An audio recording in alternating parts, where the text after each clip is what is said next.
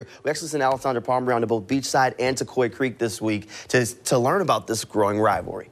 6 weeks are complete, which means we're already halfway through the high school football season.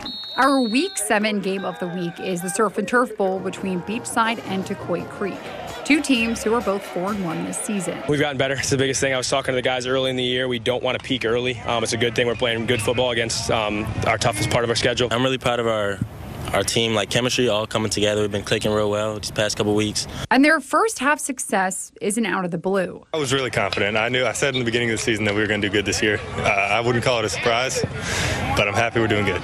It's not really a surprise. It's just like a testament to the work we put in as a team. These are the two newest schools in St. Johns County. Beachside opened 3 years ago, while Coy Creek opened 4 years ago.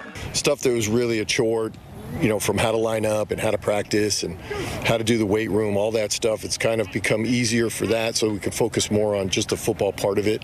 And so they've done a good job buying into all of that. And so we're starting to reap a little bit of those benefits from year 3 with the same kids. You may say that both programs' early success in part is due to luck, but the majority of the success is because of the great athletes that grow up in St. Johns County. We have kids that show up every single day and work their butts off in the summer, which has been great for us. So we can push them hard and they get better fast because they're here to work every single day. The Barracudas are coming off back-to-back 41-point games while limiting opponents to single digits.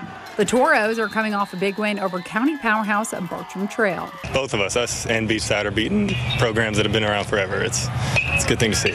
I'm just really proud of our kids, and we got to continue to build and excel. After a big win, it's challenging sometimes that next week, and if we have a letdown on Friday, Beachside is going to put it on us, so we got to be prepared, ready to rock and roll. Now it's time for the Barracudas and Toros to go head-to-head in Week 7.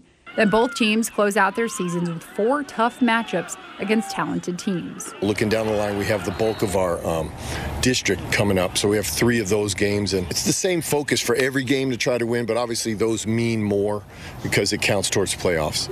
I'm Alessandra Palmer, Channel 4, the local station.